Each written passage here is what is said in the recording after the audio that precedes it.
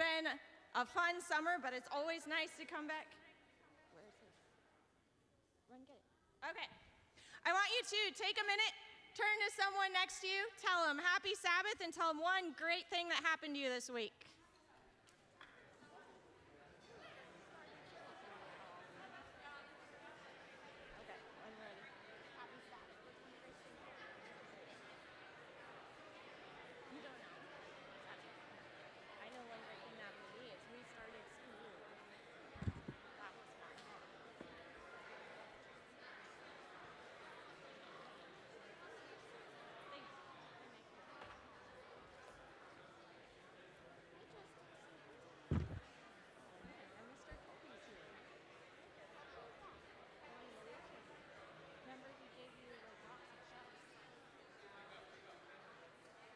All right.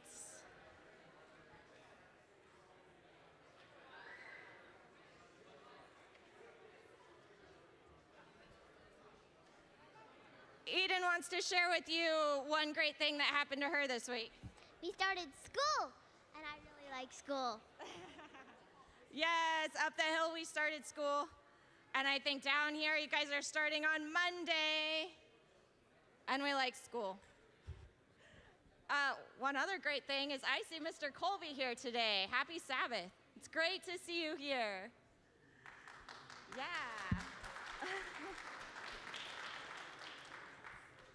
All right, we have some things happening around here that we want you all to be aware of. So first, we have Creative Courtyard taking place in the courtyard after church. If you haven't joined for that yet, it's been a lot of fun.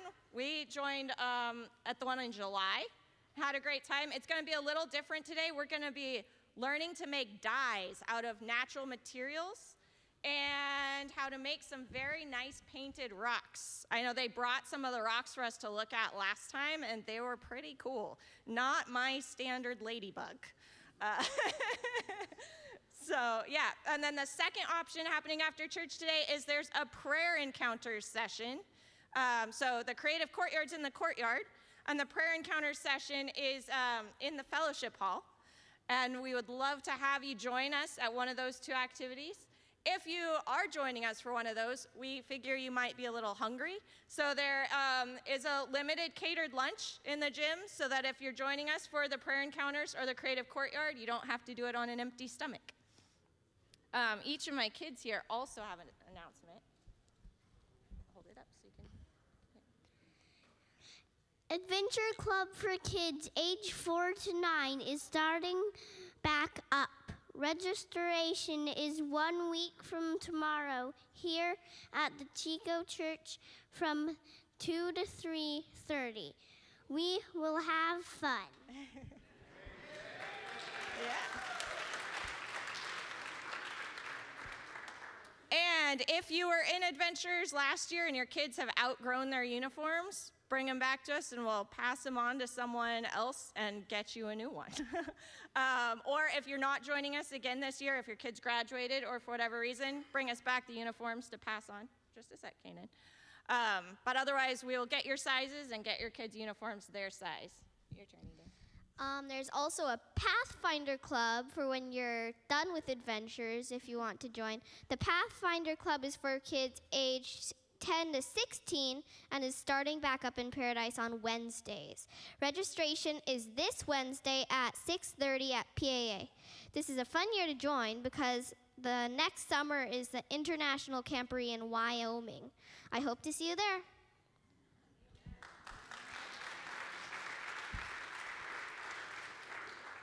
All right, and lastly, but very importantly, we are celebrating with Sister Deborah as she's going to join us through baptism today.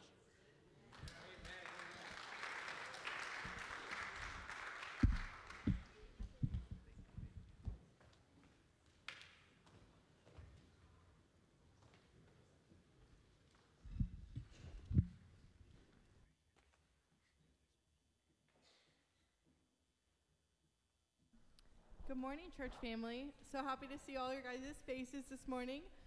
Would you guys like to join me as we praise our good, good Father and stand with us?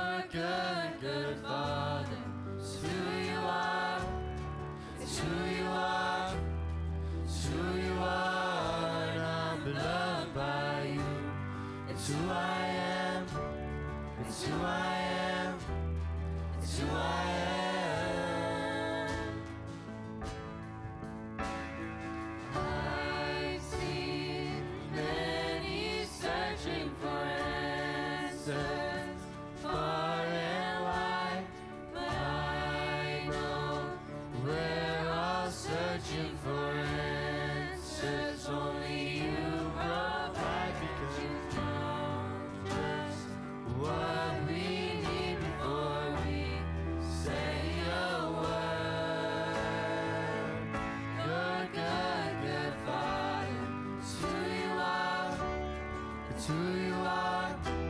It's who you are, and I'm loved by you. It's who I am. It's who I am. It's who I am.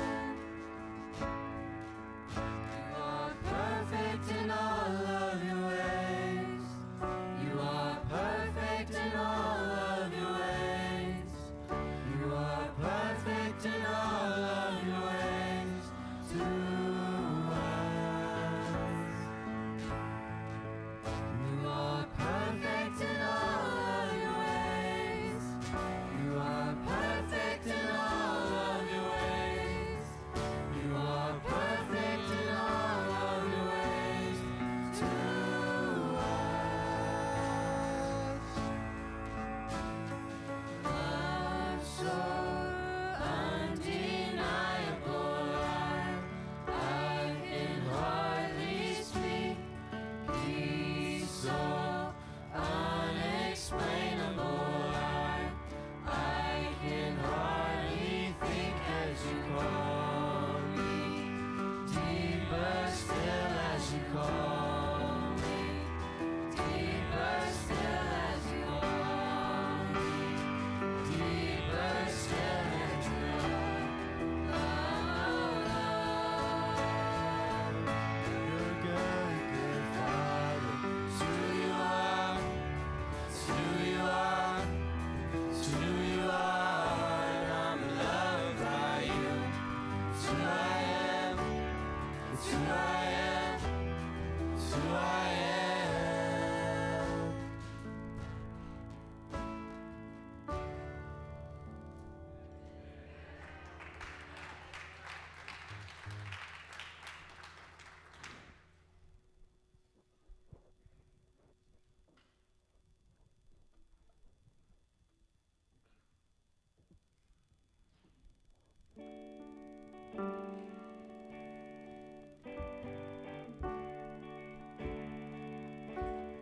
I searched the world,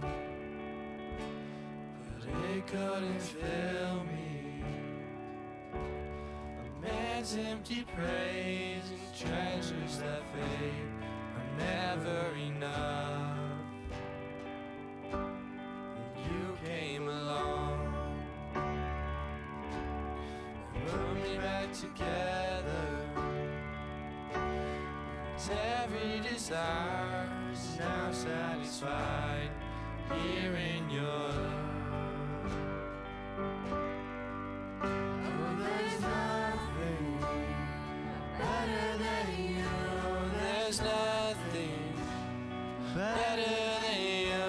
There's nothing, nothing is better than you.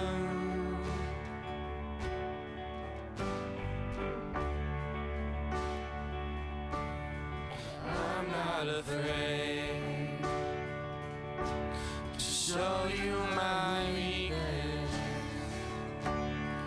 failures and flaws. You've seen them all, you still call me friend. God of the mountain, God of the valley, and there's not a place your mercy and grace find me again. Oh, there's nothing better than you. There's nothing better than you. There's nothing, nothing is better than you.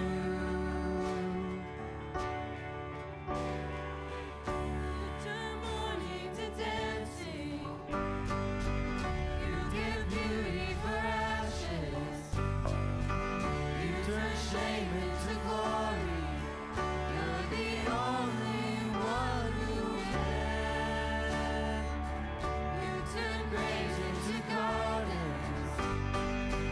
You turn bones into armies. You turn thieves into highways. You're the only one who can. Oh, there's nothing better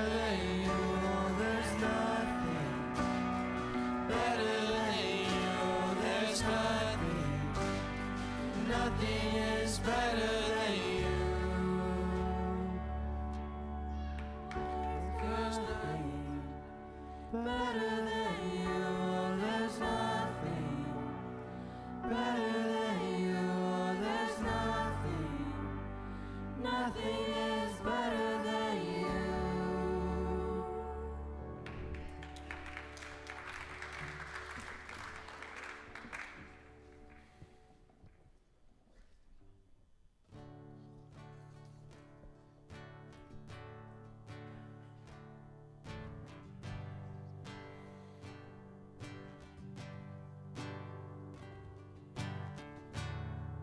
There's nothing worth more that will ever come close. Nothing can compare. You're our living hope. Your presence, Lord.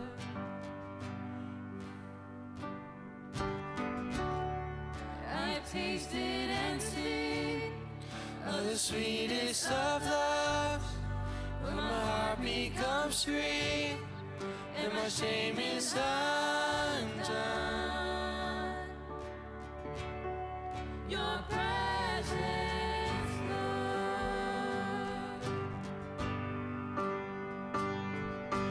Holy Spirit, you are welcome here. Come flood this place and fill the atmosphere. Your glory, God, is what our hearts long for. To be overcome by your presence,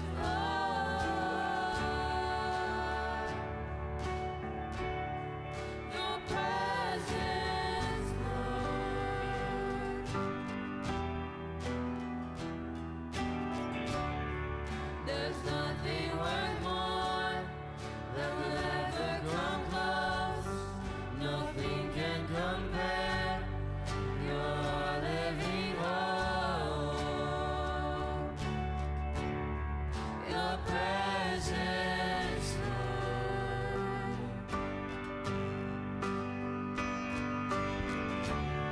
I've tasted and seen of the sweetest of love, when my heart becomes free and my shame is undone. Your presence, Lord. Holy Spirit, you are welcome here. Come flood this place and fill the atmosphere. Your glory, God, is what our hearts long for. To be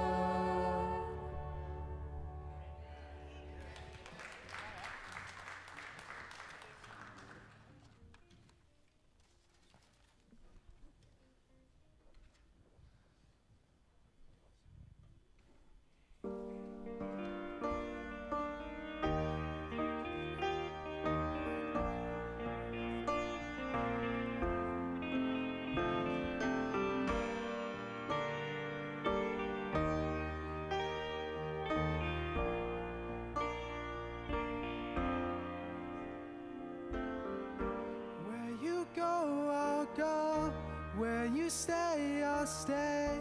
When you move, I'll move. I will follow you. Oh, oh, oh. All your ways are good. All your ways, I'm sure. I will trust in you alone. Higher than my sight, high above my life. I will trust in you alone. In you alone. Where you go, I'll go. Where you stay, I'll stay. When you move, I'll move. I will follow you. Whom you love, I'll love. How you serve, I'll serve. In this life I lose, I will follow you. Yeah. I will follow you. Yeah. Light into my world, light into my life. I will live for you alone. You're the one I seek, knowing I will find. All I need is you alone. And you alone. Where you go, I'll go. Where you stay, I'll stay. Where you move, I'll move. I will follow you. Who you love, I love. How you serve, I serve. In this life I lose, I will follow you. Yeah. I will follow you. Yeah. In you there's life everlasting. In you there's freedom for my soul. In you there's joy, unending joy. And I will follow. If you go, I'll go. How you say, I'll stay. If you move, I'll move. I will follow you. You love, I'll love. How you serve, I'll serve. If this life I lose, I will follow you. Yeah, I will follow you. Yeah.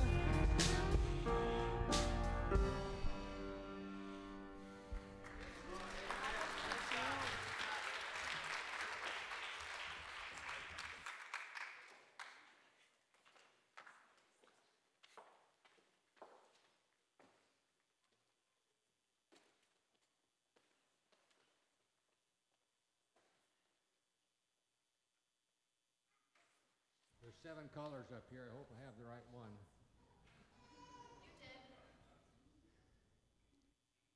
If you're alert this morning and have looked at your bulletin, you notice that it says Kurt Johnson for prayer. I'm not Kurt Johnson. Clear that up. Here's why.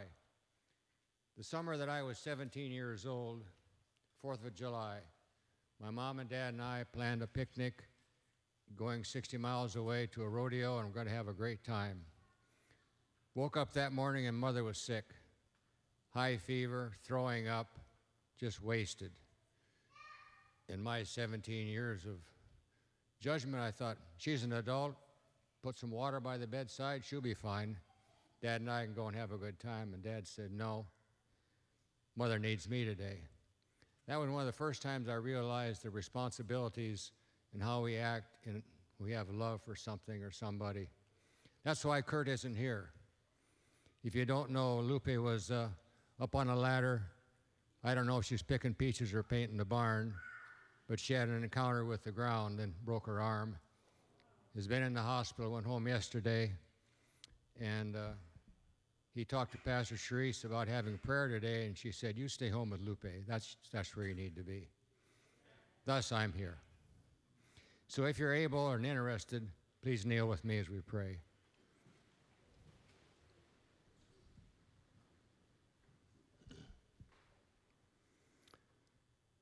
Sabbath morning, August 19. Some of us woke up this morning joyous. Some of us woke up sleepy. Some of us woke up with aching, broken hearts.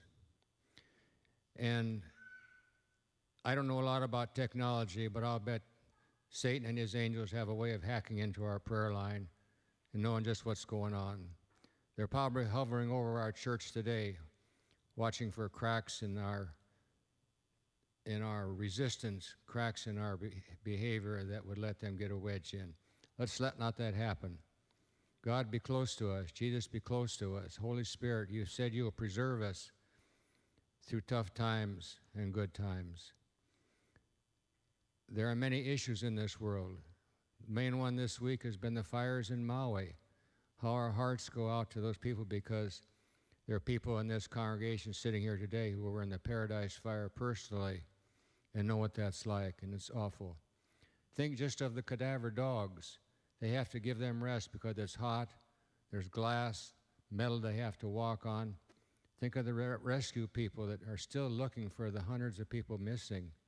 Our hearts go out to all of them. But most of all, we want to praise you for our young people today, our teachers. We appreciate the music.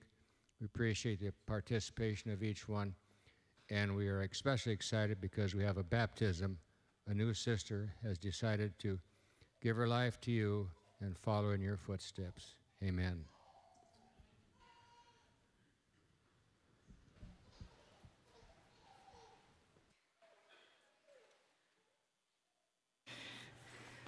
Good morning. What a blessing. Anytime I can be in this space, then I know that God is blessing us. We are here this morning because we are welcoming several lives into the family of God. And today, in case you haven't picked it up from the bulletin, today is entirely a day that we are focusing on the blessings of God as he's answered our prayers. Because we have a God who answers prayers, amen? And he not only gives us life when our bodies fail, but he also says by the power of his Spirit, by his living water, that we can be baptized into eternal life. And I will tell you something, that if ever somebody embodied what it means to be searching for God, then Deborah is that person. She is, I believe, the answer to what God says, that all those who diligently seek him, he is a rewarder of those people. And Deborah has spent her whole life searching for God. That has been her prayer her whole life, and he has gradually led her from truth to truth until she found our church community. And she knew in her heart that this is where God led her. This is where he wanted her to make a home.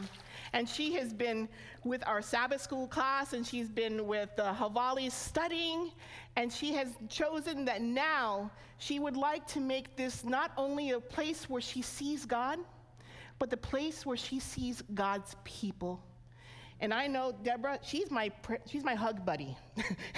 We're hug buddies. Every time I see her, I just have to squeeze her. And Deborah, every time in every conversation, I see God shining through your life. I see how you are trying to show God to your daughter, to Ellen, and her exuberance for God. And because of Deborah's just her willingness to want to go into these waters, Ellen said, I have to go too. You can't go without me. And so Ellen has also chosen to give her life to God this morning. And so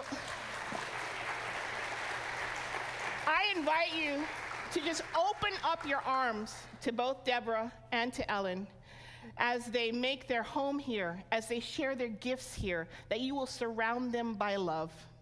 With love. Deborah, yes.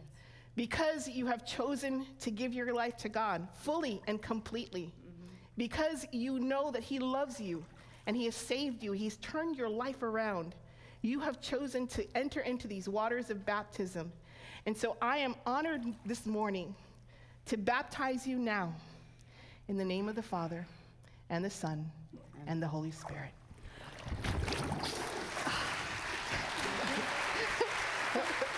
Give me a hug. My hug buddy. All right. And Ellen is so excited to be here today. Ellen, I know you've been going to Sabbath school, and you've been learning how Jesus loves you, haven't you? Yes. Yes. And do you love Jesus with all your heart? Yeah. Yes. And do you want to serve Jesus every single day? Yeah. And do you want to learn about him and how he loves you so much and how you can love him more? Yeah. All right. Well, today I'm so excited that you get to be in these waters with your mom. And I am so excited that now, as you look at all these church members, look at all of them. Say hi. These are your new family in Christ, okay?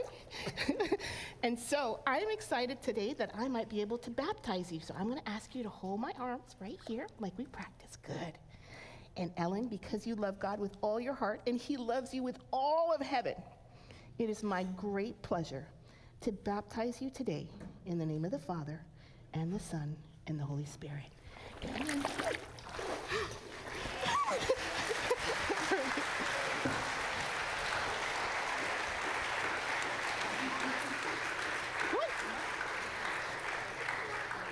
And we are not done yet.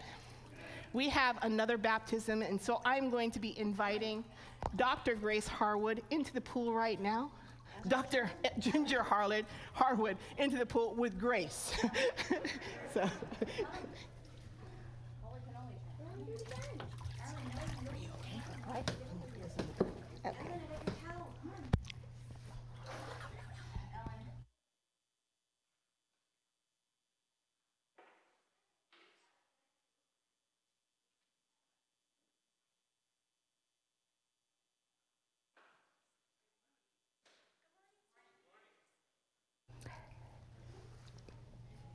It's always a happy Sabbath when we can come and greet each other and join in worship together.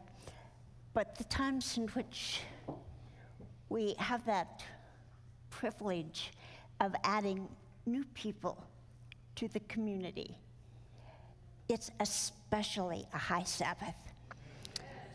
And I'd like to just mention how important this Sabbath is to me. When I was just about a year older than Grace is now, I was baptized in the Chico Adventist church. And so to be standing with someone else now is a great honor. And I pray that she will find the church as generous and as gracious and as welcoming as I have. Of course, one of the people who was that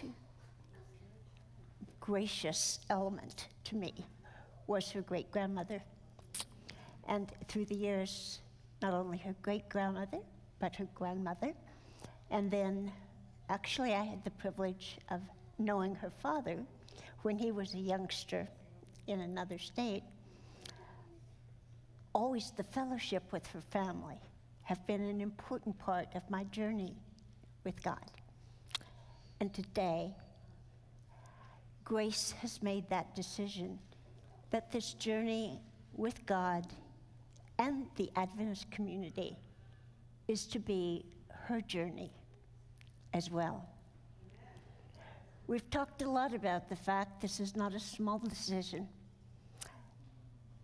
that as gracious and loving as we are as a group, we have our blind spots, we have our foibles, and sometimes we don't see as clearly as we need to see. Despite all that, Grace is willing to join us anyway and be part of our struggling community of faith to perceive the goodness and glory that God has laid before us. Now, because when we've studied, you have shown that you understand what it means not only to be a child of God, but a member of a community. Because you know that God's love is the last word on everything. And because you know that no matter what challenges lie before us and before you personally, God will be enough to get you through. Because of that, we're gathered here together to witness your baptism into this larger community of faith. Just grab my towel here. Okay. And if you want to put your hands here. Okay. Grace, because of your clarity and your love, that is a response to God's enduring and endearment to you, I now baptize you in the name of the Father, in the name of his Son, and in the name and with the power of the Holy Spirit. Amen.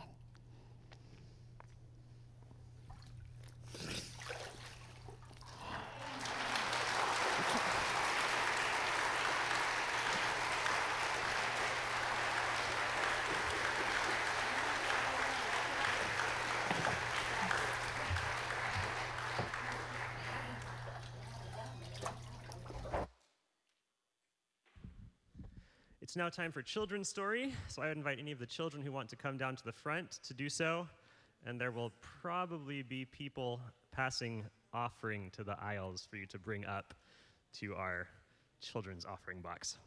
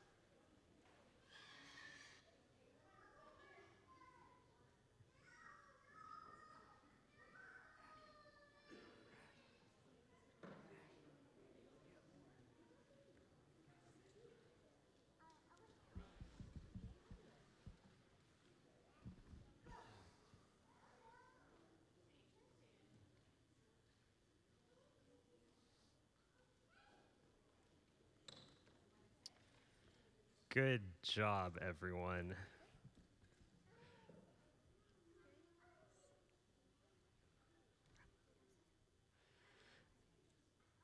Good morning and happy Sabbath, and thank you for coming up here. So, the students who are in my high school classes will have heard a part of this before, but I don't think any of you are in my high school classes yet, so it'll be new to most of you. This summer, one of the things that I did with my family was go to this big teacher meeting.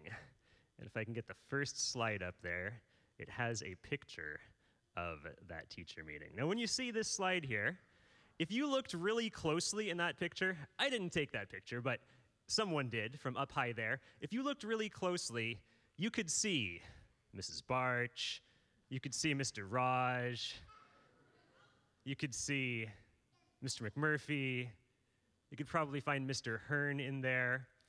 That is all of the teachers, or at least a majority of the teachers at Adventist schools in North America and their families and friends. So I went to this big teaching convention along with my teacher friends that are in this room, and we prepared for the school year and were inspired, and it was really good.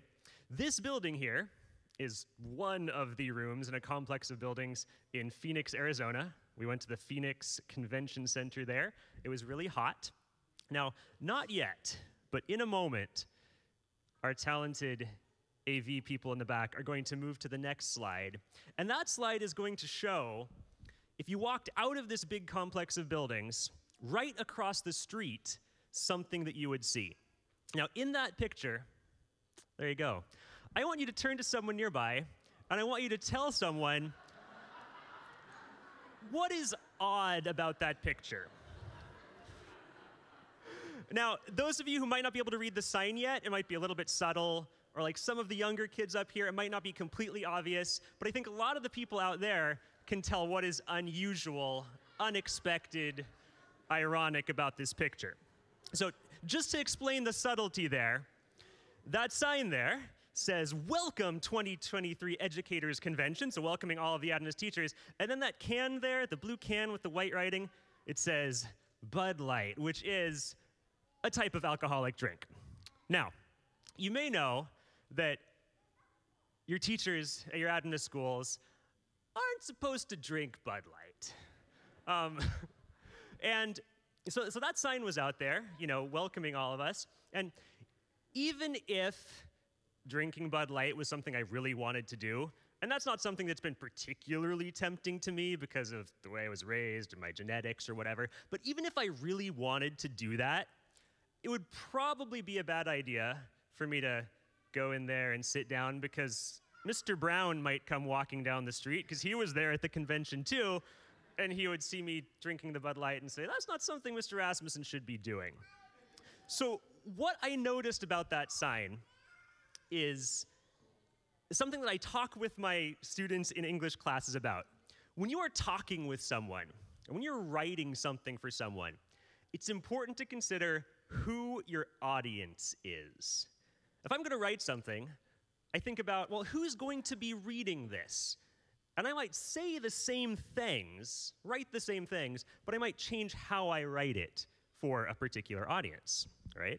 I don't think that bar across the street from the convention center considered whom their audience was very clearly. They didn't do their market research. Now, how does this connect with church and with God and what we're talking about today? So when I look in the Bible, when I read God's word, I see Jesus saying that his message that he is giving, that he loves us and he wants to save us, and if we follow him here on earth, life is going to be better, and he wants to live with us forever in heaven. Jesus says the audience for that message is everyone. So I'm going to bring the mic up to some of you, just randomly chosen, and I'm going to say like a certain kind of person, and I want you to tell me, is God's message, God's good news, that he wants to save us, that he loves us, that he wants to live with us forever, is that person part of the audience for that message? So here we go. Tall people. Yeah. Short people. Yeah. Cheerful people. Yeah. Grumpy people. No. Let's get a second opinion on that one. Grumpy people. No. And this is why we have Sabbath schools. People who live down the street. Yes. People who live on the other side of the world. Yes. The audience for that message is everyone. And what that makes me think about in my life is that all of the people that I meet, of all different sorts, if I get along with them easily or not, if I'm a shy person or if I'm a person who easily talks with other people, I need to remember that all of the people that I see every day, God's message is for them. They are the audience for God's message. And for you, that might look like today in Sabbath school. If you see someone that you don't know very well, God calls us to get to know those people, to become friends with them, to make sure that they know God's message for them. And when you're at school, if there are new people, during this first week of school that's coming up. Getting to know them and making sure that they know by how you treat them that God's message is for them, that they are part of the audience. That is something God calls us to do. Now, this is the time where I would normally be asking you to go back to your seats and thank you for being up here. I say thank you for being up here, but this time I'm not asking you to go back to your seats because our church service is a little bit different today. So you're welcome to stay up here, and you're going to hear why in just a moment. Thank you, Mr. Rasmussen. I noticed how you said teachers aren't supposed to drink Bud Light, and you left it at that. So open-ended, huh?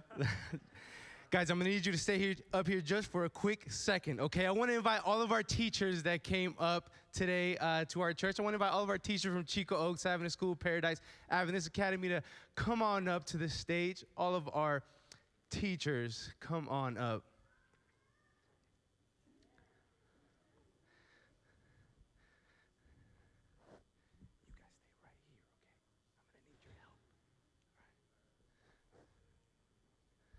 Amen, amen, amen. And I'm going to give our principal, Leslie, and I haven't met Doug Brown. Doug has a great name, Doug Brown. How you doing, sir? I haven't officially met you. Douglas, good to meet you. Thank you. And I'm going to give Leslie and Doug an opportunity to introduce some of these teachers, and we're going to do something special for you guys here in a second. Okay. Well, before I good morning and happy Sabbath. Before I introduce the teachers, I want to say two things. First of all, a few weeks ago, we had a work bee at the school, and I just want to say thank you so much to everybody who came and supported us. We got a lot done, and thank you for doing that. The other thing is, tomorrow is our parent orientation from 4 to 6, and I am lacking some youth to watch the little ones. If there's any youth that would love to come and support our school and help watch some little ones from 4 to 6, I pay with Dutch Brothers cards. Only, of course, for fruit smoothies. So let me know if there's any youth that are available to help with that. So I'm going to introduce our staff. I have it on my phone because my worst nightmare is forgetting someone. So if you guys will just raise your hand so they know. Of course, teaching kindergarten, and now this year TK is Mrs. Moon. New to our community, and I hope that you'll get to know her and give her a warm welcome, is Mrs. Van Hook. She will be teaching 1st and 2nd grade. And then teaching 3rd and 4th is Mrs. Maselli. I'm not sure where she is. Teaching 5th and 6th is Mr. Raj. Now, coming back to the fold, an oldie but a goodie, is Mr. Len Harris. And he will be teaching 7th and 8th grade. Mrs. Lauderdale is also going to be teaching 7th and 8th grade. She is in Montana taking her oldest to college this weekend. And then also Mr. Selby. Mr. Selby is going to be heading up our robotics program and our money management program. I don't know if Mrs. Phillips is here, but she is our beloved art teacher.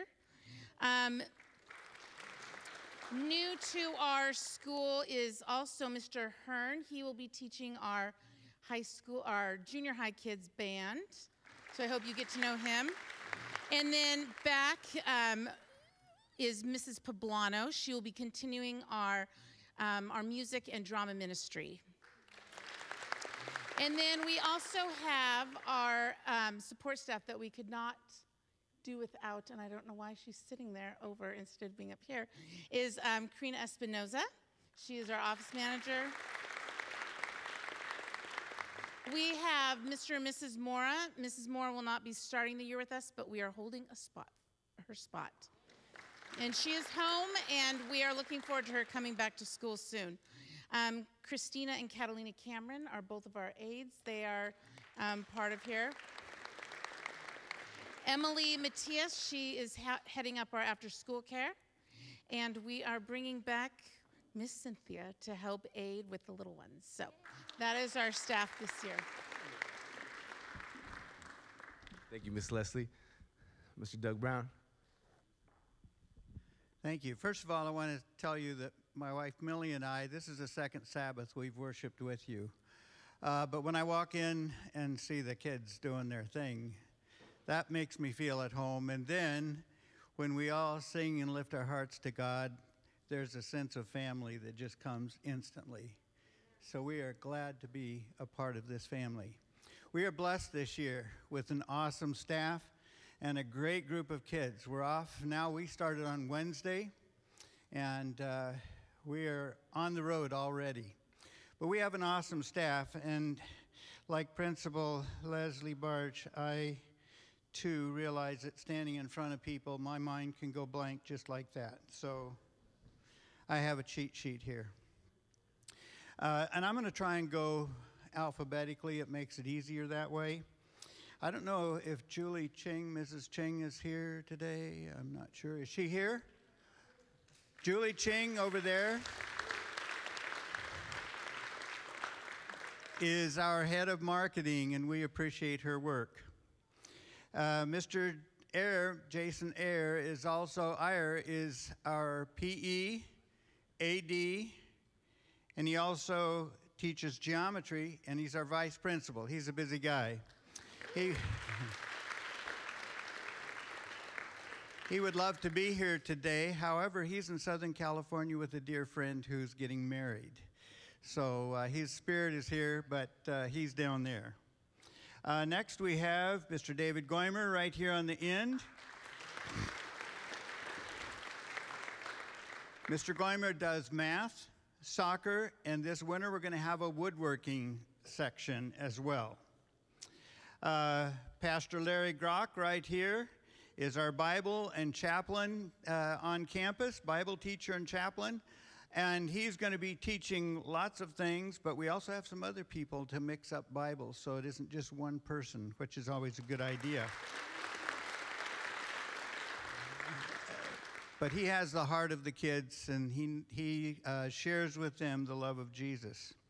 Next, we have our music teacher, new music teacher this year, Mr. James Andrew Hearn, who's doing our music, and we're happy to have him this year. And then we have Ms. Laura Moss right here in the middle. She is doing science, algebra 1? Algebra. Oh, okay. I looked at last year's schedule. And art. She's also our art teacher. And then we have Mr. Sean McMurphy, who is there. And Sean does history and Bible. We are also happy to have Mr. Raj Inparaj. Close? You got it right. I do better when just you and me. And he is coming up to teach Bible, and we appreciate the opportunity to share him here with the local elementary school. Way down on the end, we are happy to have Mr. Monty Nystrom as our Spanish teacher, and also he does maintenance, and he knows more about that campus than anybody on the face of the earth.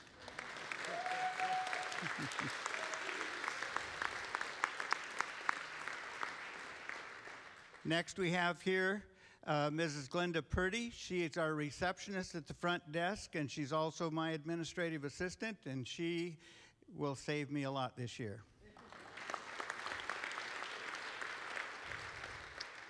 Next, we have Mr. Caleb Rasmussen, who did our children's story this morning. He teaches English and photography and cinematography.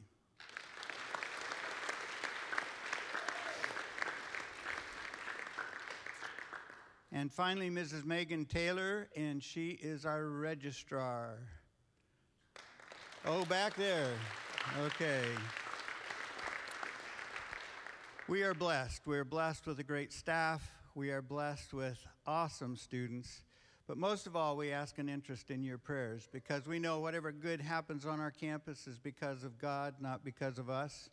So we ask him to take us out of the picture, but for him to be present, show up on our campus, and he's already done that. Thank you, teachers. Thank you for what you guys will be doing in our Christian schools and our academies. We haven't forgotten about our public school teachers, and we want to say the best for last. So if you're a public school teacher, we also want to invite you to come on up at a high school, at a middle school. Maybe you're teaching at Chico State. Please come on up. Don't be shy. Don't be shy. Do we have any public school teachers? teachers. All right.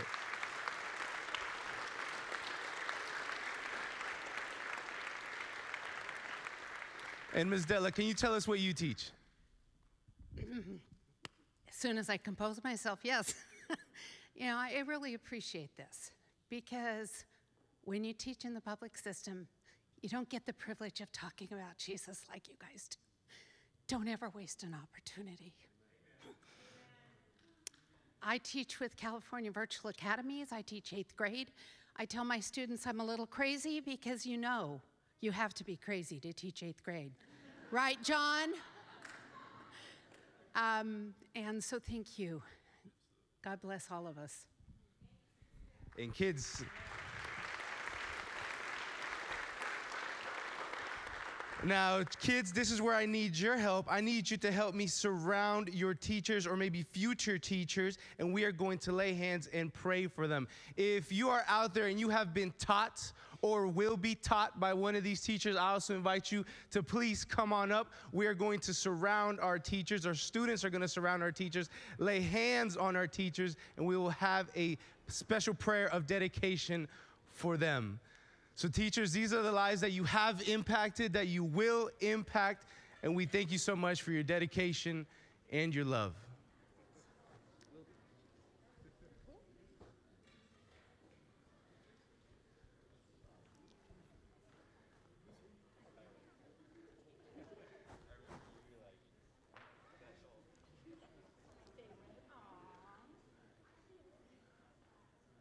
All right, youth, go ahead and lay hands on your teachers,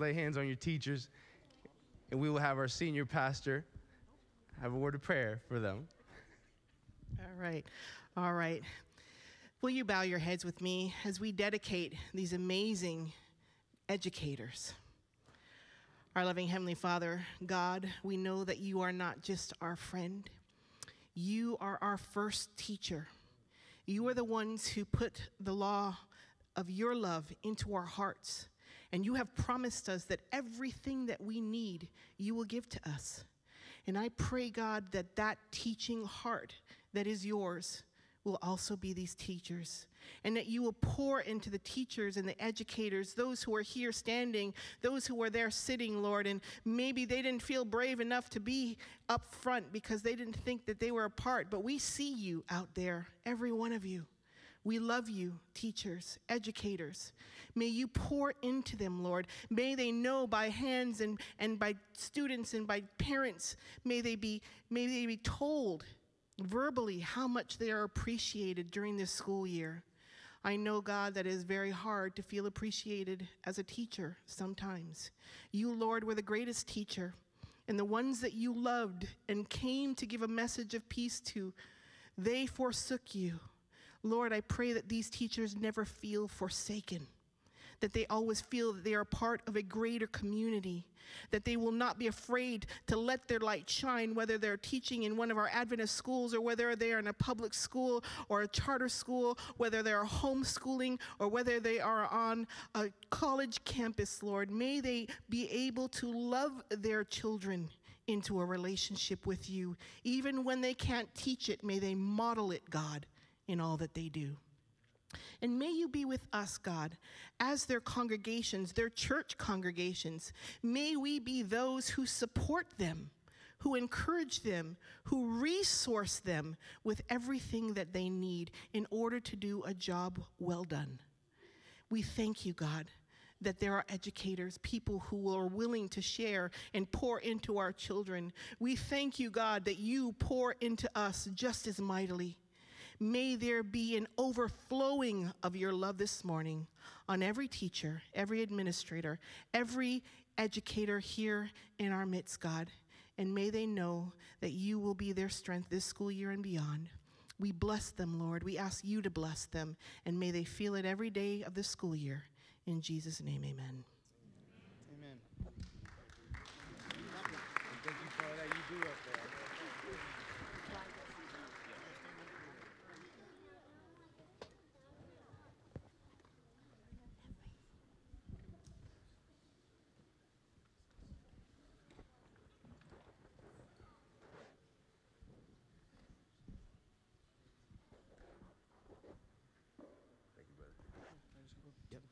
just announce what the verse is. Give it a second, and then read. Yeah, no problem. And it's just this one right here, right? It's 18, 17. Yes, sir. 118. Yeah. Good morning, everyone. Happy Sabbath. My name is Benji, and I'm going to read the verse today, and it's from Psalms 118:17. It goes this: I shall not die, but I shall live, and recount the deeds of the Lord. Amen.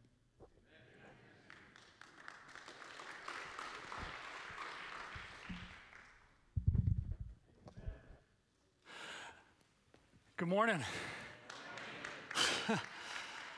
I can't tell you how many times over the last 10 months or so my wife has read that verse to me.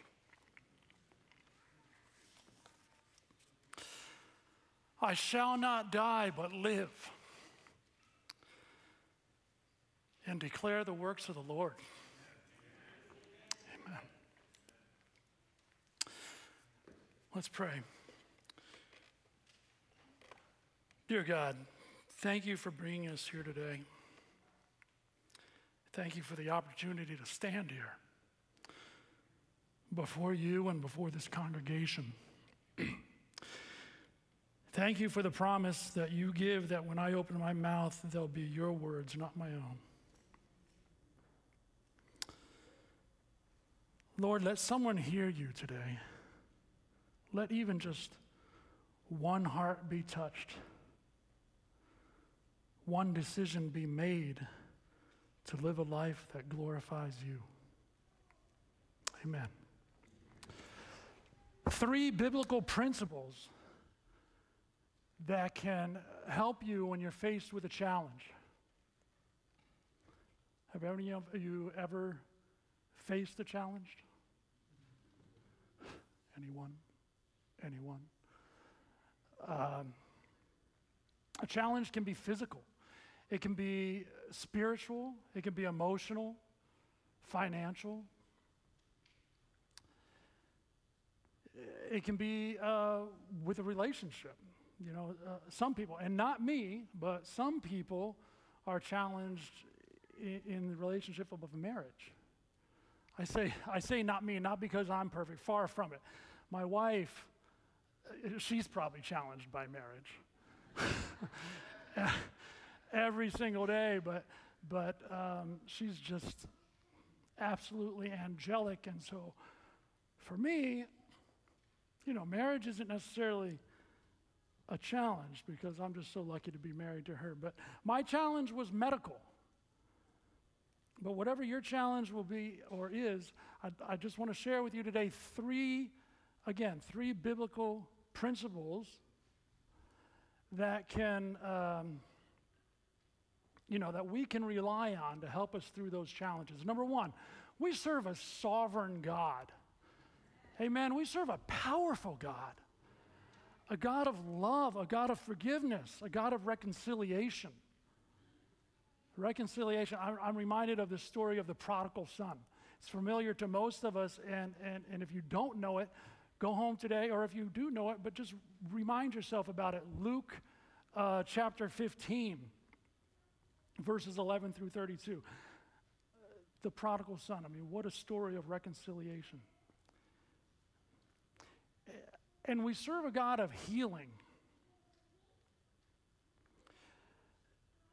October 22nd, 2022 is a day that will live in infamy for my wife and me. It was a Sabbath morning. And my stomach just wasn't feeling very good. I don't know what it was. I did make breakfast for us that morning, but I don't think that had much to do with it. Whatever the problem was, I wasn't feeling very good, and I had to make a quick trip into the bathroom where my breakfast made a violent reappearance. And as often is the case, I felt a little bit better after that, right? But I went over back to my bed, and I sat down, and almost immediately I had to get back up and go back into the bathroom. And this happened, 2 or 3 times, and my wife was getting more and more concerned, and she dialed 911. So she had her cell phone with her, dialing 911 while running over to the neighbor's house to ask for help. And the lady answered the door, and the husband, the lady screamed over, "James is passed out. James is passed out. He needs help. Hurry up." Of course, her husband was in the shower at the time, like, what? But they made their way over to the house, and they were trying to help me to stay alert, stay aware, trying to assess my situation until the paramedics got there. And they asked me all kinds of questions and running tests and whatever. I wasn't able to answer them. I was too weak and just out of it. But they threw me on a stretcher, put me in an ambulance, and raced me over to the emergency room here at Enloe. And of course there, the ER doctor was trying to get information out of me. I couldn't answer him either, and which confused him. I mean, he needed some information to be able to assess what was wrong with me, but I just couldn't answer him. And they ran their tests, they ran their blood work and everything, and that's when he started realizing why I wasn't able to answer it. Okay, I mean, some of the numbers, the markers that they read, and I know there's a lot of medical professionals here, doctors, nurses, and so on, and so if I get something wrong, forgive me. I mean, I'm just a dentist, so let all the real doctors correct me after I'm done, right? But some of these markers, there's something with your pancreas, it's a reading that should be around 300. Okay, mine was 60,000. Okay, math is hard, and so I'll just say, that's bigger than 300, right? 60,000. Okay, my blood glucose levels, it should be around 100, anywhere from 90 to say maybe 115 or so, whatever. Mine was pushing 700. And so, this clued them in that something was wrong. A lot of doctors, they don't see levels like this. In their whole career, they don't see numbers like this. And if they do, it's in one of two situations. It's either in a gunshot wound or an automobile accident. Scenarios where your body has just been blown or ripped to pieces. Okay, I should have been dead.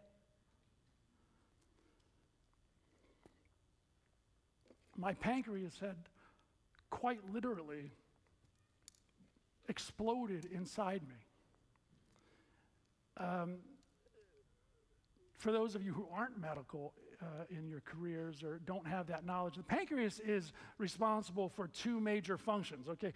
One, it creates and secretes insulin, which most of us will know that's related to your blood glucose level, right? That helps balance out the sugar levels in your blood. The second major function of the pancreas is to help with digestion, okay? It creates this enzyme that helps to digest, carbohydrates, fats, proteins. And that gets injected into your small intestine. And it also injects bicarbonate, which is a very basic, acidic and basic on the pH scale. It's very basic, and it helps to neutralize the stomach acids that are coming through. So, without your pancreas, i.e. after it blows up, now my abdominal cavity is full of all this liquid. A healthy pancreas, by the way, will produce about 8 cups every day of this pancreatic digestive juice. So now my abdominal cavity is full of that stuff. My pancreas had digested itself, and now it was digesting or chemically burning my other organs.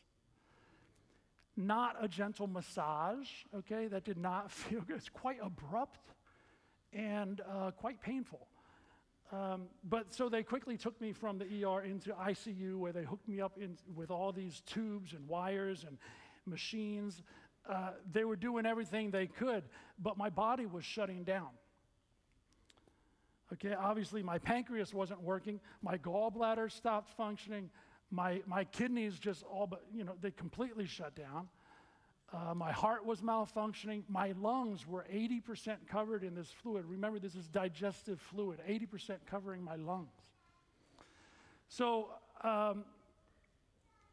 my body was under attack and shutting down. And I was laying there in the ICU,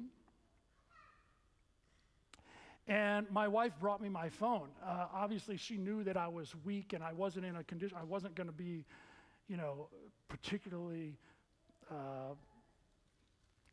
ready to participate in a conversation, but she knew it was coming from a good friend of mine, and she thought I would want to take this phone call. It was coming from Pastor Mark Finley. He and I served together at our church in Virginia. But he was calling to offer some words of encouragement. He had heard about my situation and wanted to encourage me. And he said, James, we serve an incredible God. One who hears our prayers and one who will heal us. And he told me something else, something that I had heard in his sermon in the past. He said that healing may come in one of three forms. It might be an immediate, complete physical healing, right? He's able to do that. Is our God able to do that? Amen. Or it might be a little bit more gradual. It might be a healing that takes place over time. No less miraculous, by the way, but it might just take a little bit of time. The third form of healing might be one that takes place in eternity. One, where there'll be no more sickness. Excuse me, there'll be no more sickness, no more death. And he said to me, James, we don't know which form of healing God has in store for us, but we can be assured that one way or another, healing will take place. He told me that the American division leaders were praying for me at their daily meetings at the General Conference, just encouraging me that people were taking me to the throne of God in prayer. And we prayed together, and he reminded me that they would be in continual prayer for me. And that's what actually brings me to our second principle. Remember, 3 biblical principles that can help us to face our challenges. Number 1, we serve a sovereign God, a powerful God. Remember, a God of love, forgiveness, and reconciliation, a God of healing. Number 2, we have a strong support system in our friends, our family, our church family. There's sometimes when our challenge might seem so intense that we just can't help ourselves. We might find ourselves in a place that's so dark and we feel lonely. And we can't even sense God's presence at all. Maybe that burden is so heavy and we feel ourselves crumbling under its weight. The Bible tells us in Matthew 18:20 that where 2 or 3 are gathered in his name, he is in the midst of them. Did you hear that? God himself is in the very midst of us when we come together and call upon him. Ecclesiastes 4:9 and 10 say 2 are better than 1, for if they fall, one will lift up his companion. And if 2 are better than 1, then certainly 200 are better, right? Again, that math. Heather wasn't expecting to call an ambulance that Sabbath morning. She certainly wasn't expecting to see me laying in a hospital bed, struggling to breathe. But she was there for me. She was strong for me. She really stepped up. I didn't have to face my challenge alone. And that wasn't easy for her. She was with me all day in the hospital, answering questions from doctors and nurses, researching medical terminology and treatment options, handling all the logistics of it. And when they made her leave, I was in the ICU, so she couldn't stay overnight. Initially, they wouldn't let her stay. I was just too critical. But when they made her leave, you know, she would go home and just lay in bed and cry all night. She was scared. She didn't know if I would be there in the morning when she got back to the hospital.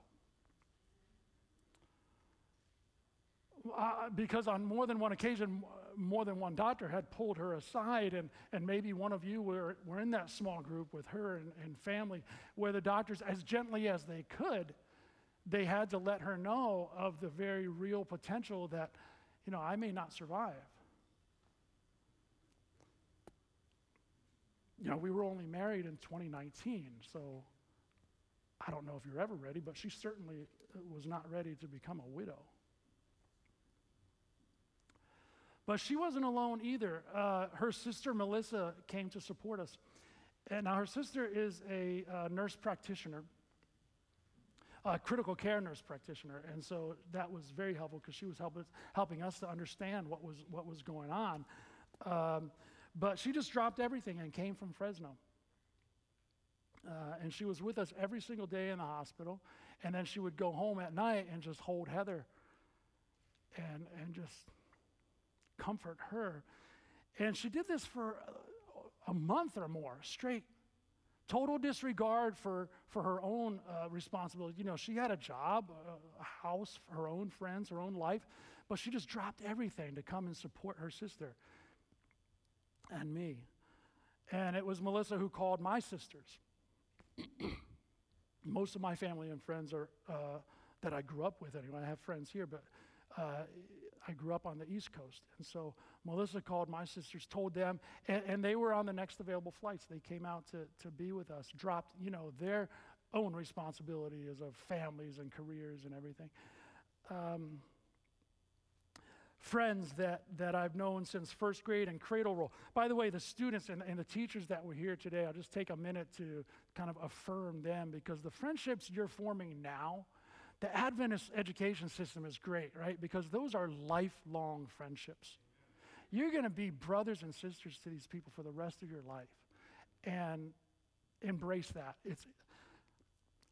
So I had this whole group of friends that came from across the country to be with me.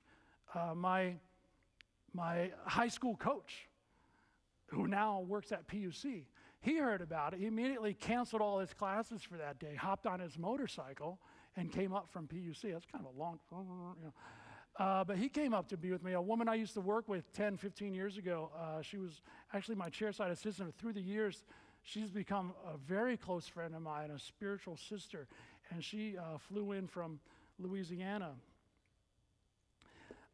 So here, the ICU wing of the hospital was just full of people there coming to support me, and the doctors and nurses, they were coming to, you know, do you know how many people are out there? You know, there must have been 20 or more people out there just to support me. And that was before you, as my Chico church family, kind of found out what was going on. And like I said earlier, a lot of you are medical professionals. Maybe you work at Enload, nurses and doctors and administrative professionals.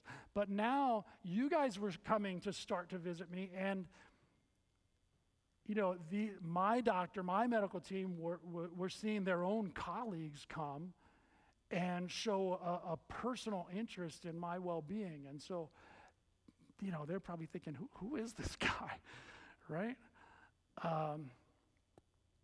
And then there were a lot of you who aren't medical people, but you came to visit as well, just to visit with me, pray with me. You came to anoint me.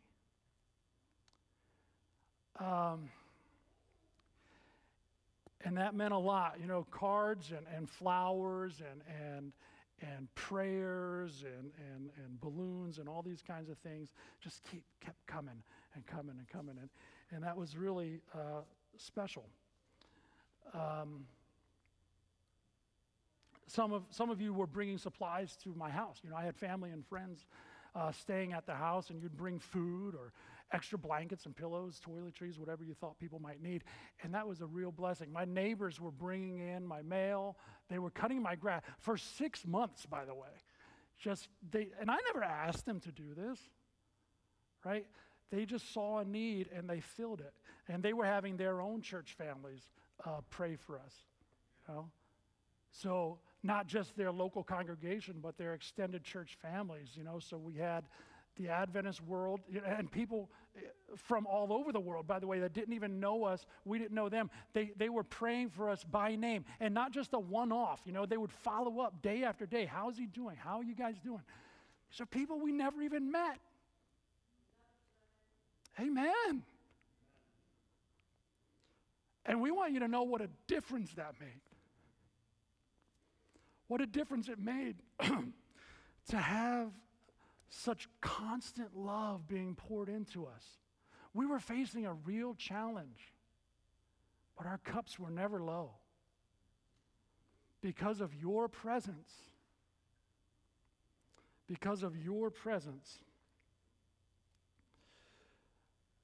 we were reminded of God's loving care. And I do want to take just a moment here as an aside, because I want to remind us, myself included, that not everyone has a nuclear family. Not everyone has such an incredible circle of friends, right? There are plenty of people who would be completely alone if not for us. So I just encourage you to be God's arms. Embrace each other in that love. Because it really makes a difference. Deborah, I'm not sure, the people that were baptized today, you should know that you're coming into an amazing family. They will show you incredible love. 3 biblical principles. Remember, we're working on 3 biblical principles that we can count on when we're facing challenges. Number 1, we serve a sovereign, powerful, loving God, a God of healing. We have an incredible support system in our family, our church family. We have that support system where we can be there for one another. Number 3 is faith. Faith. We were life flighted from Enloe to USC. And during my flight, my blood glucose dropped significantly. And no one on the plane noticed it. We landed in LAX. We flew out of our little airport here in Chico, landed in LAX, put me in an ambulance, and drove me to USC, which took every bit as long as the flight with traffic and all that. But it wasn't until we got admitted into the hospital, I was laying there in the hospital bed, that Heather noticed that I was low. You see, her brother, about 15, 16 years ago, was diagnosed type 1 diabetic. And remember, I have no pancreas at this point because it had blown up. So by definition, I'm not making insulin. So by definition, I had become diabetic like that. And so Heather had this experience, and she knew, you know, she and her family are well-versed in diabetic emergencies, and they can notice when a diabetic is in danger. And so she called the nurse who tested my blood glucose. I was at 32. Remember, that number should be around 100, and there's some significance to being at 32. At 70, as you're dropping down from 100, you get down to 70, you start losing brain cells. I don't have very many to lose in the first place, but you start losing brain cells at 70. Okay, at 54, you need immediate medical attention, because as you drop further down to 49 through 41, now you're more heavily, at a higher risk for falling into what they call a diabetic coma. Okay, so you could die from 49 to 41. And yet here I was at 32. And, I didn't really realize what was happening. I was alert. I was aware of my surroundings. I shouldn't have been, but I was. I was sweating, but I really didn't know what was happening. I didn't even know. But Heather did.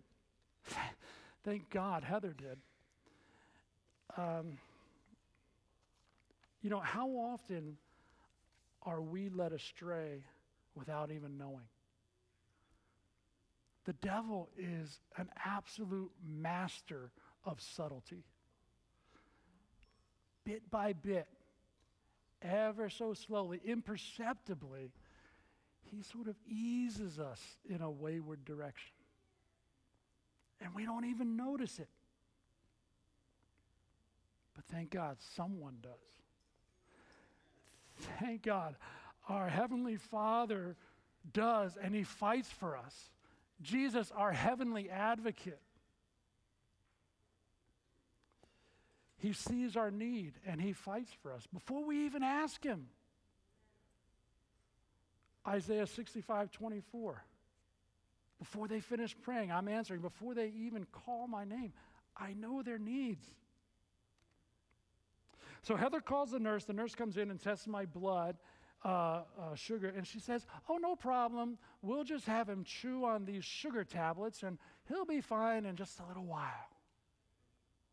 And this is when my advocate, I keep pointing to my wife.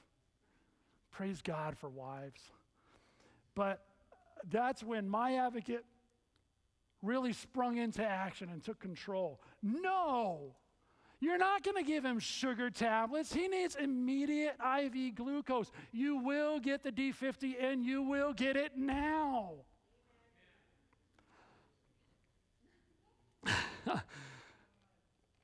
I mean, does anybody here know Heather? I mean, she's not usually very assertive. She's a very loud-mouthed, right? She's a very quiet woman. And so, at that point, I knew, I'm laying there in the hospital. I couldn't move. By the way, I'm so weak. I wasn't able to really move for 6 months. I laid here like this. But that's when I knew that she was in control. Have you ever been in charge, or someone told you were in charge of a project? You're nervous about it. You don't know how it's going to work out until you find that one person that really knows what they're doing. At least for me, the secret to success is delegate, because I wouldn't know how to, but you find that person that's able to handle it, and then you can just relax because you're confident in that person. You're confident in their ability, and that's how I felt when Heather took charge like that. I thought, okay, she's got this. I can kind of let go and relax. Heather's in control. Now, that's in no way, shape, or form. That's no way meant to undermine the abilities or the knowledge of the nurse. It's just that Heather was so aware. She had seen this before with her brother. She knew what a diabetic emergency looked like. God has a way of preparing us, doesn't He? He prepares us in advance for the challenges that we might face, ways that we would never even imagine. But, okay, so we went from Enloe to USC, and then on to Stanford, and then to UCSF. This was over several months, by the way. You've got to be sick to spend that much time in a hospital. They want you in, they want to fix you and get you out. But I was there for months, and anyway, we witnessed so many miracles. Too many to go into great detail today, but so many ways that God has touched people's lives. We prayed for ways to be a blessing to our medical team. And, our nurses opened up to us. They were telling us about the trials that they were facing. And Heather and I prayed together. We really built our friendship, went to a new level because we were praying much more intimately, much more intensely than ever before. But just remember, our principle here that I'm working on is faith, right? And I remember laying there, and I had plenty of time to think. I had plenty of time to pray. And I was praying, God, if you have anything useful left for me to do, if you have any other, work that you'd have me do for you, let me live. But if I can be of more use to you in my death, And I paused. I'll tell you, in that moment in my prayer, I paused because do you really want to go there? I mean, are you praying that in it's hard to pray that in sincerity. But I did. I said, you know, if your kingdom can be grown more through my death, then take me. If my death will grow the faith of someone else, you know, I can't say I welcome it, but I accept it, and I want your will in my life. Faith, as we're told in Hebrews 11:1, is the essence, the substance of things hoped for, the evidence of things not seen. And we were being given, God was giving us a lot of evidence, but faith is more than just believing that God's going to give you what you ask for or that he's going to do what you ask him to do. I'm reminded of the story of the fiery furnace. You know, King Nebuchadnezzar had erected this golden image, right? And he said, when you hear this music, everyone is to bow down and worship this image. Well, and if you're familiar with the story, if you're not, go home again. Another reading assignment, Daniel 3. Okay? It's a great story. Daniel's friends say, no, we're not going to bow down. They refused to bow down. And the king reminded them, he said, you know, you're going to be thrown into this fiery furnace if you don't bow down to this image. What was their response? Do you remember? They said, well, we're not going to do it. They said, furthermore, King, we know, yeah, you can throw us into that furnace, but our God is able to save us, and he will deliver us from your hands. And here's the kicker, O king, even if he doesn't, we're going to remain faithful. We're not going to bow down to your image. I mean, that's faith, right? That's faith. We know that he's able to save us. We know he loves us. We know he's capable. We know he loves us enough to do it. But we also know that our thoughts are not his thoughts. Our ways are not his ways.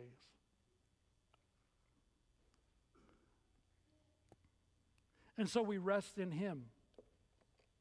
We rest in his love, not in our presupposed outcomes, not in our preferred results, but in his wisdom. We rest in his love, his care for us, because we know he's handling it. And we can just relax. God is in control.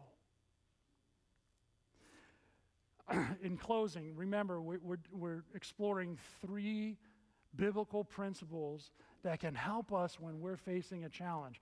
Number 1, what were they? Number 1, we serve a powerful, sovereign, loving God, a God of healing, a God of reconciliation. That healing, by the way, can be spiritual as well, right? True healing. Number 2, we have a strong network of support in our family, our friend, our church family. And number 3, our faith allows us perfect peace, true rest in his love toward us, in his power. And so in whatever challenge we may face, we know that he is able to see us through. He's able to heal us. We know that he's able to protect us, that he's able to save us. We know that he is able.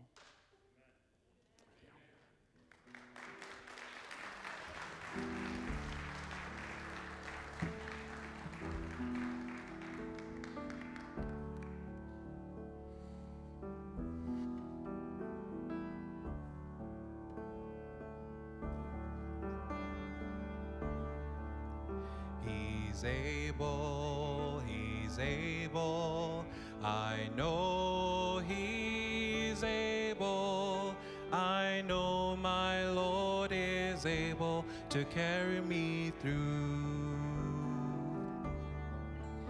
He's able, He's able. I know He's able. I know my Lord is able to carry me through. He healed the brokenhearted and set the captive free. He made the lame to walk again and caused the blind to see. He's able, He's able. I know He's able. My Lord is able to carry me through. I know my Lord is able to carry me through.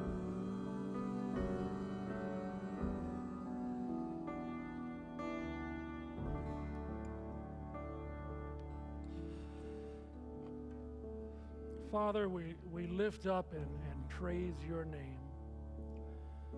We're grateful for you. We're grateful for your power in our lives. And we're blessed by your spirit of true healing. We thank you for placing in our lives brothers and sisters in Christ. And we humbly thank you for the faith that you place in our hearts. Faith in your power. Faith to know that you are able to see us through any challenge we face. Thank you, Father. And be with each one of us as we go out into the world this week and find ways to express your love to others. Amen.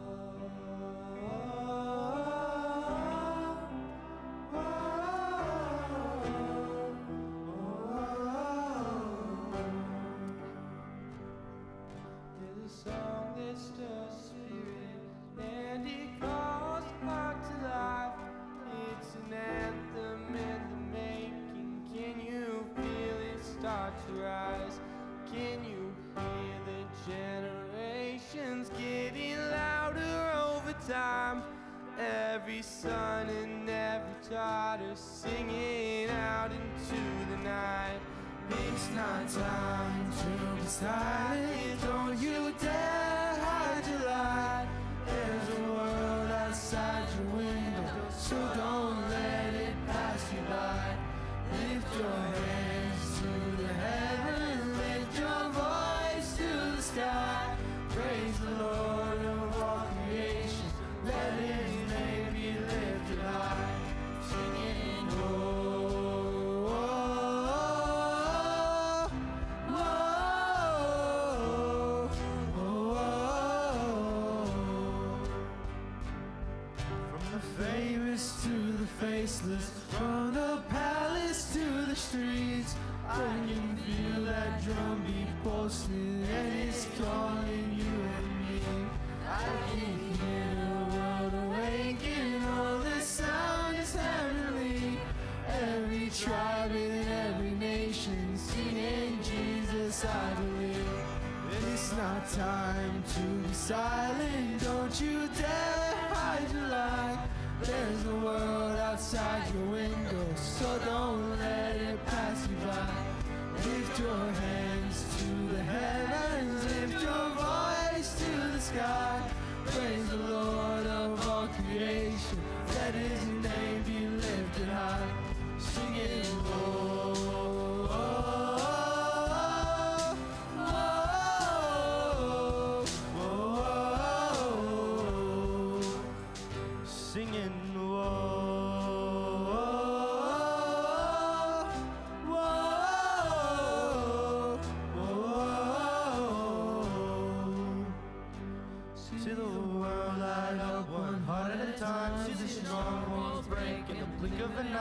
and all our sin over inside. For the Lord is alive. See the lost return from the dead of the night. Every captive free, every children behind. Have you ever seen such a beautiful sight? For the Lord is alive. See the world light up, pouring high in time. See the strongholds breaking in the blink of an eye. Lifting all our sin over inside. For the Lord is alive.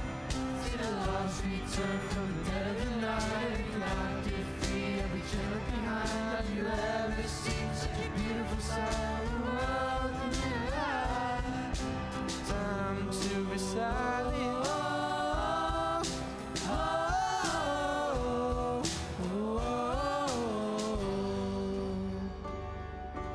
It's not time to be silent. Don't you dare hide your light. There's a world outside your window, so